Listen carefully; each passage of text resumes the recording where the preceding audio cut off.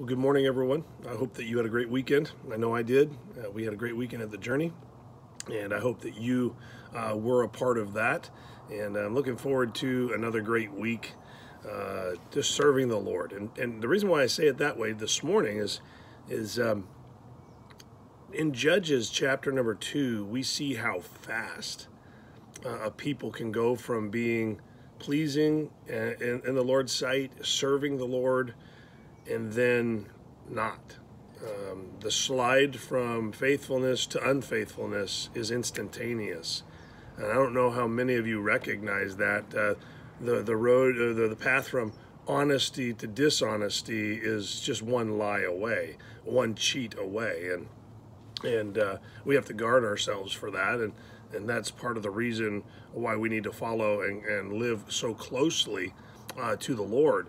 And I know that there's a lot of things out there. In fact, some of the reasons why I think that God's people in Judges 2 went from serving the Lord to not serving the Lord had a lot to do with pursuing all the benefits of being in the land of plenty, and the land flowing with milk and honey. And so let me just read to you. It starts off really neat. It sounds so good. And then all of a sudden, in one verse, it goes from good to bad. And listen to this. It says, "And when Joshua let the people go, the children of Israel went every man into his inheritance to possess the land." Go enjoy the blessings of the Lord. Verse number 7, "And the people served the Lord all the days of Joshua and the days of the elders that outlived Joshua, who had seen the great works of the Lord that he did for Israel. And Joshua the son of Nun, the servant of the Lord, died, being 110 years old." So he lived a long time, enjoyed the land for, looks like about 20 years, maybe a little longer than that, maybe 30. And they buried him in the border of his inheritance in Timnath Heres, in the mount of Ephraim, on the north side of the hill of Gaash. And then this next one, "And also all the generation were gathered unto their fathers." Here it is, that statement, and all the rest of that generation, the generation that conquered and entered into the land and received the possession of the land and the inheritance, they all are gathered to their fathers, which means they died. Look at the next phrase. "And there arose another generation after them, which knew not the Lord, nor yet the works which he had done for Israel." So mom and dad loved the Lord, served the Lord, worked hard to be a blessing to live out the blessings of the Lord. But their children didn't know the Lord. And you might be saying, well, how's that possible? Well, we watch it happen every day here in the United States. We get busy about our inheritance. We get busy about our careers, our material gains, elevating in the ladder of success. And in the process of giving our children every single thing they'd ever want and making sure they have every possibility of success in every avenue that they seek, we teach them that everything is more important than the Lord. And when they get older, they do not know the Lord.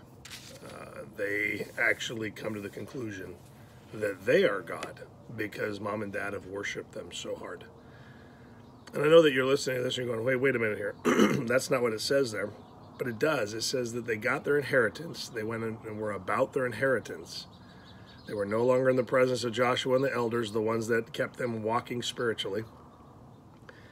And it doesn't mean they went and did bad things, but their children eventually did those things. And that gives us an extra pressure to pay attention to what we're doing and why we're doing it, what we're presenting to our children. Because we want our children to grow up and know the Lord. I think that's the hope of every godly person, is that their children will grow up and love the Lord. I know that I have this battle in my own home where I'm hoping that my children will grow up and honor and love the Lord.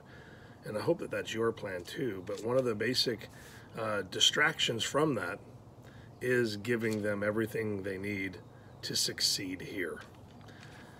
And I know that sounds all wrong, but we see it play out over and over and over again, where we give them everything we think they'll ever want. We shield them from everything that we think would ever be distracting from the goals that we want them to succeed in. But in that process, we teach them that God's house is something we do when something else doesn't come up. that worshiping the Lord is something that is a side note to who we are. And so where does the fix come in? Well, each believer in the Lord Jesus Christ needs to prioritize God as number one and allow our calendar to reflect it, allow our resources to reflect it. And so I want to encourage you, you're starting a brand new week. Why not live this week as if God is the most important thing, the most important person in your life, and let others see that importance? Let's live a week where God is number one, and I know that you will enjoy the results. Have a great day.